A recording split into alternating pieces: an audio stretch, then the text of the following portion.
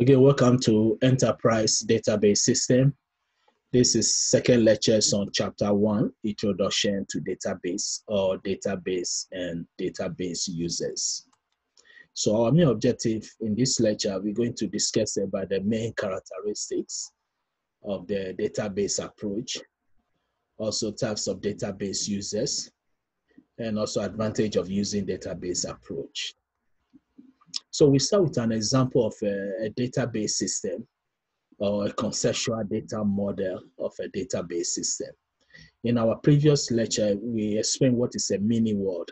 So a mini world will be any database about a specific organization, company, or different organization. So here we have an example of a mini world. And this example is about a university environment. So in a university environment database system, we may see an entities such as students, courses, sections, departments, or instructors. Now, entities can be any object, such as a person, an inventory, etc. So, for example, in a university, we know a university, one of the entity of a university will be a student. A student learn from a university or enroll in a university program. Courses also will be an entity of a university because university offer different courses. So we may have data or information about students or about courses. And this information, we need to store it. And the best place to store it will be a database system, a management system. Also, we may have different sections for courses. And the departments, again, we have so many different majors, so different departments, such as mathematics department, computer science, medical, biology, general education. And also we have instructors that teaches the courses. Instructors are staff. We can also even have employee. So again, this is just an example of a database system, the conceptual data modeler. So this is some of the mini world relationships. Normally in a database system, first, the process of designing is very important in a database management system. So we can use something like a Microsoft Access or Oracle, which are database management system application, to design a database system for a company or an industry. So in this case, we may start first of all with the modeling. The design is phase, very, very important. If I'm going to, again, design or develop a database for a company, the first thing that will come to my mind, what type of data the company is going to store in their system, or what kind of data the company is going to generate during the business operations. So this will give me the concept of knowing what are the entities. And after knowing the entities, for example, we have a student entity. We also have to know the student attributes, or sometimes we use the term fields. So when I have a student entity, let's say we name it a table, then we have the column names, which is the fields or the attributes. So for example, a student may have a last name, first name, student ID, student address, student's telephone. These are the data about the student. So these are the attributes of the entities. So in a design process, I have to know all this. Now, after knowing the entities and the attributes, the next step, if I have more than one attribute, I want to create a relationship between them. We can only create a relationship between two or more entities by knowing the business rules. The business, so for example, in a university example we have here, we can say, okay, one of the business rules said student can take 1 up to 3 classes. So I can have a relationship with one or more. Or we have a program that student cannot take more than 1 class. So student take only 1 class. So this is a business rule. A student can take only 1 class at a time. So now the relationship between student and the course will be one-to-one. One student take one class. But if you can take more than one class, then it can be one-to-many. So these are the things we have to consider when we are, again, designing our database. We have to know the entities, identify the attributes. Then we create a relationship between the entities. Then from there, we will talk about something we call the normalization of our table. The goal of normalization is data redundancy. I don't want to have the same field in two different tables when these two tables are connected together, unless that field is the primary and secondary key fields. Again, we're going to discuss all this. The reason why I mentioned this is because we have the term, what is some mini-word relationship. So what is a relationship? A relationship is something we create between two tables. So when one table have a new data, it can be updated in the second table. So here, for example, a section would be a mini word or entity. So sessions are for specific courses. Student takes sessions, so that's a relationship between student and sections. And most of the time, the sections are, the relationship names are verb, and the entity names are nouns. So section, student, course, instructor, these are all nouns. But teacher, have, take, offered, major, again, this will be verbs. And again, we may discuss this more detail in our next chapter.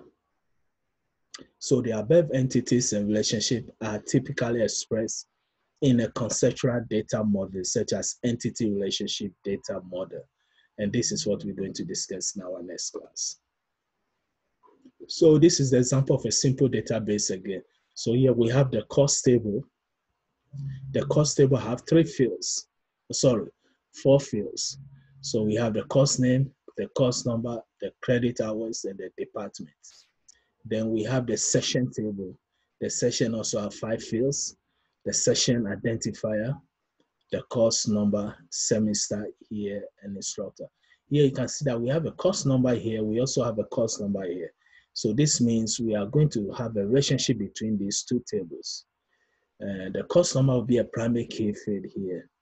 And in the section, the course number will be called a secondary key. So secondary key field is a field that is a primary key in another table. And the main goal of it is to use it to create the relationship. So I may have one-to-many or one-to-one using the course number as a relationship. We also have the grade report, which is a table or the entity, and it has a student number, student identifier, and a grade. Then we also have pre-requests, that's a table again or entity, and we have 2 fields. So this is just an example to get the idea of a database modeling or conceptual modeling. So here, to be a database system with 4 tables, and there may be a relationship between the tables. So the main characteristics of a database approach, here we say a database management system, which is DBMS, catalog will store the description of a particular database. Example, the data structure, the types and constraints. So what is a catalog? A catalog normally store a data, for example, in our, and let's go back to our table here. Let's say I have a course name. I can say, okay, the data type for a course name will be test, and it shouldn't have more than 20 characters. These are the catalog. So sometimes we use the term metadata, that's data by data. When I create my database system, I may explain what course name, course number, credit hours, department, what they consist of. Here, in these 4 columns here, we have records. These are actual course. So one course name is Introduction to Computer Science. The course number is CS1310. The number of credit is 4. And the department that offered the course is Computer Science, CS. So that's the concept here. A catalog normally will be the description. So data by data, the description of the entity or the database structures. So here we say store the description of a particular database. Example will be the database structures, the types or the data types, and also the constraints. The constraints will be maybe, let's say we have a student ID. We say student ID should be the first 2 characters and the 4 digits. So which means I can't start with a digit and I can't have more than more than two characters. And the next, as we said, the description is called the metadata, so the catalog concept. So this allows the database software to work with different database applications. Also, we have isolation between programs and data. This is called a program data independency. Normally, it allows changing the data structure and also the storage organization without having to change the whole database management system access program. Now we know there's some newer version now is the NoSQL, which is NoSQL system. This need no metadata. They store the data definition within its structure, making it self-describing. So this example again of a simplified database catalog. So you can see previously we saw the table, student table, we saw the attributes. But here they are telling us that the student table that we created with the attribute, the number of attribute is 4 or the number of columns is 4. So this will be the description of our tables. Now we go more detail. So we say, okay, 4 columns. Each column, what is about. So the first column is called name. The data type of the first column is character, and it shouldn't have more than 30 characters. And this name belongs to the table name student. We have a course name here, which belongs to the table name course. So this is just a description of all the tables or the entities and their attributes or the fields. And this is called again metadata. So we have what we call the data abstraction also. The concept of abstraction means we are designing something, but we don't look the detail of it. So that's why we use the term abstraction, which is abstract level. We don't go detail by it. So we're going to hide most of the detail design of the system. So a data model normally is designing of the database. I don't care about the field name, the size of the field, no, we don't care about all those things. What we care is to see how the model will be, which is how many attributes we have, what kind of relationship we are having. That's all we need, data modeling. We don't go detail by the data type, etc. So here we say a data model is used to hide storage details. So which means it's again abstract and present the users with a conceptual view of the database, mostly the entity names, their attributes, and their relationships.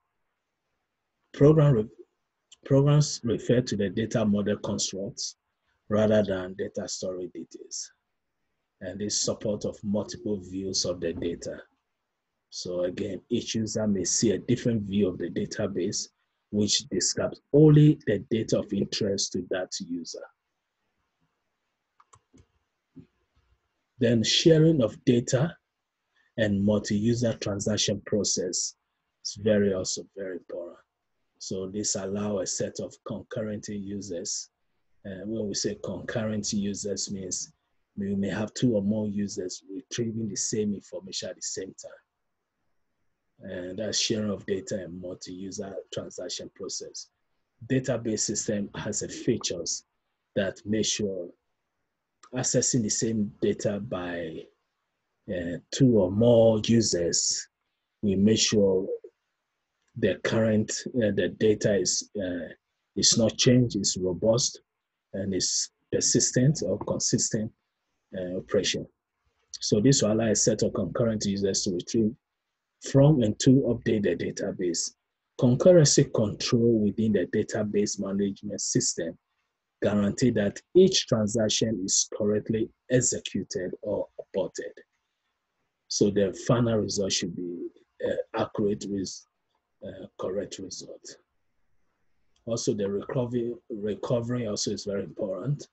So recovery and subsystem ensure that each completed transaction has its effect permanently recorded in the database. We also have a feature for the online transaction process. This mostly is used in analysis and data analytics. So this is a major part of database application. It allows hundreds of concurrent transactions to execute per second. So who are the database users? Well, users may be divided into those who usually use and control the database content, maybe employee database operator. They use and control the database content. And those who design, this will be the designers and developers. Those who design, develop, and maintain the database application, called the actors on the scene. So you can see two users here. One is just a database clerk. It changes the content of the database or input data into the database system. Then we have the designers or developers who actually design and develop the system.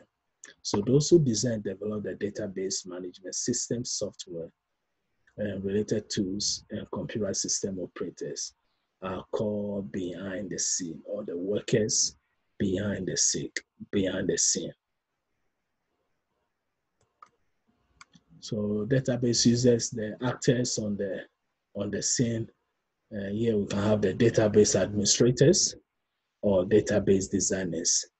So database administrators are normally responsible for authorizing access to the database, for coordinating and also monitoring its use, also acquiring software, hardware resources, and controlling its use and monitoring efficiency of operations.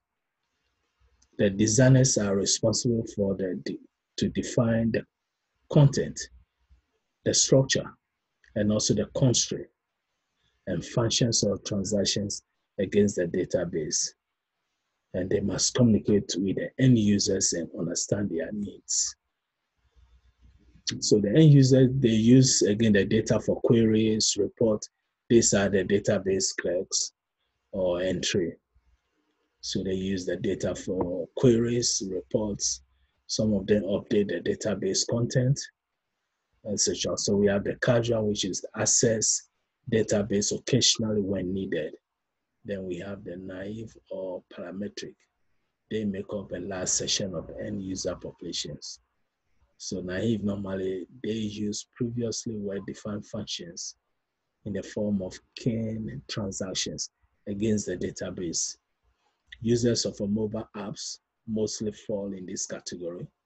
Bank tellers or reservation clerks are parametric users who do this activity for an entire shift of operation. Then we have the social media users, normally post and read information from the websites. So this is very sophisticated. We say this includes business analysis, that's the database end users. This includes data analysis, scientists, engineers, others thoroughly familiar with the system capabilities. So many use tools in the form of software packages that work closely with the store database.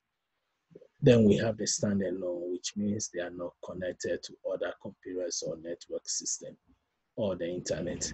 So this mostly maintain personal database using ready-to-use package applications. An example is a user of a task program that creates its own internal database. Another example is a user that maintains a database of personal photos and videos. So we also have the system analysis and application developers. So system analysis, normally they understand the user requirements. They are the one who normally elicit the requirements of a naive and sophisticated users, and design application including the keying transaction to meet those requirements. So system analysis in database field is almost same as a software field, and actually database is a software. So system analysis normally will go through the requirement stages and also the design stages of any software system. So requirement will be we can use any techniques to get information from the end users, which will tell us the requirement of the system or the functionality of the system. Application programmers normally, they are the ones who implement. So after system analysis, design the system, finish everything, they will give the design reports or items to programmers. Programmers are going to look at the design system to implement the specification developed by analysis, and also they can test and debug them before deployment. We also have the business analysis. Here we say there is an increasing need for such people who can analyze vast amount of business data and the real-time data, which is the big data, for better decision making that is related to planning, advertising, marketing, etc. So system designers and implementers, they design and also implement the database management system packages in the form of modules and also interfaces. And they test and debug them also. So a database management system must interface with application, language compilers, operating system component, etc.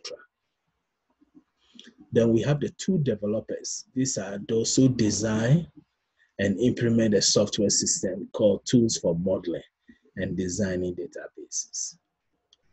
Performance monitoring, prototyping, test data generation, user interface creation, simulation, etc. Then we have the operators and maintenance personnel. They manage the actual running and maintenance of the database system, both the hardware and software environment. So what are the advantages of using a database approach? Redundancy is one of the main advantages. Actually, that's where we talk about normalization of the tables. We make sure the table is in third normal form, or BCNF, which is Boise Code normal form. And the process of normalizing our tables in a database system, the goal is to reducing the redundancy in the data storage. Also restricting unauthorized access to data, which is one of the advantages. Security. The data are well secured. So only DBA, that's data, DBA stands for database administrator staff, uses privileged commands and also facilities. Another advantage is providing persistent storage for program objects and providing storage structures such as indexes, and we will discuss about what is indexes also in the future lectures.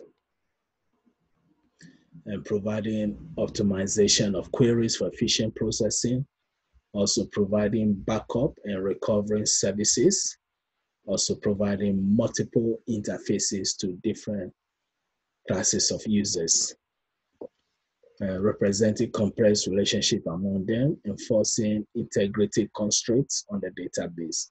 We may also discuss this when we are going through relationships and normalization. So the potential for enforcing standards, here we say this is a very crucial. It's a very crucial for success of database application, large database. But standards refer to data item names, the display format, the screen, report structure, metadata, web page, layout, etc.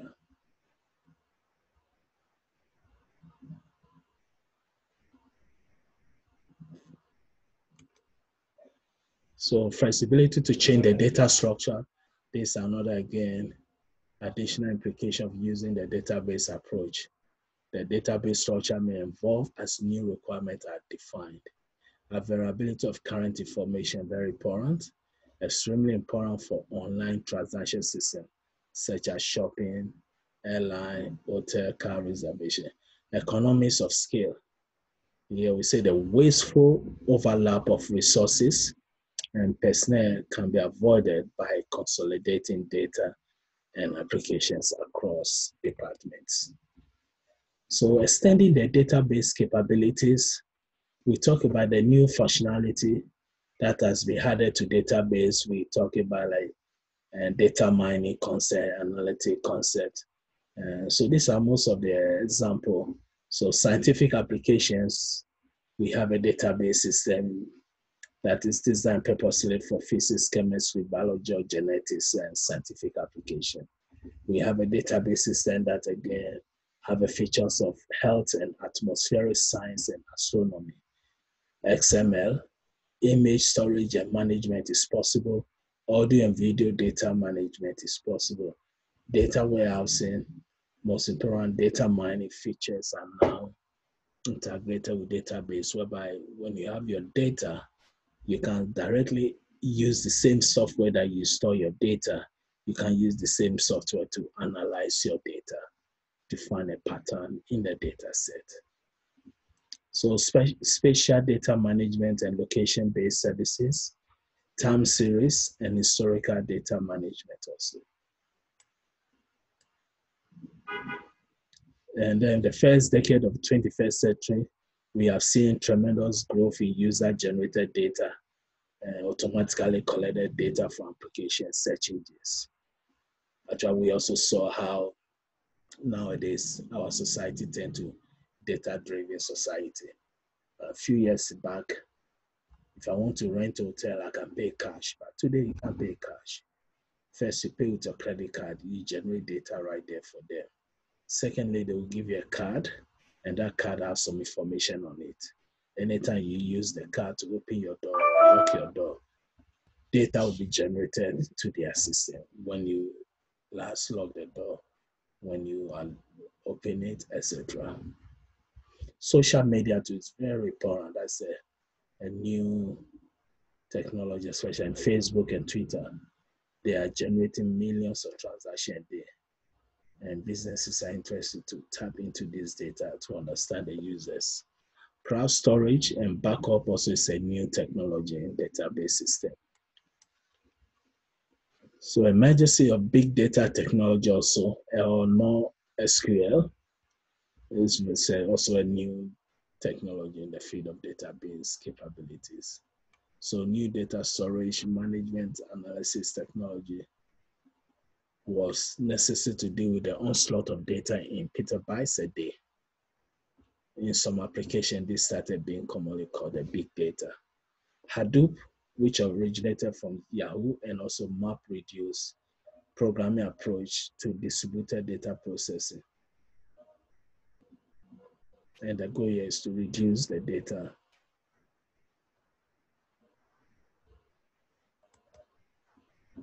Now, when not to use a database, I'll say that if you have a very small data or the data are very simple, you don't want to waste money to invest on database system. So here we say main cost of using database can be an issue. So high initial investment and possibility need for additional hardware. Overhead for providing generality, security, concurrency, control, recovery, and integrity functions. So when a database may be unnecessary, if the database and applications are very simple, well-defined, and not expected to change, or if access to data by multiple users is not required. We see also when a database management system may be infeasible, then we don't need to use it. If there are stringent real-time requirements that may not be met because of DBMS overhead, such as level switching system, or if the database system is not able to handle the complexity of data because of modeling limitations, example, complex genome and protein database, then we don't need to use the database management system. So this will be the summary of our second lectures in chapter 1.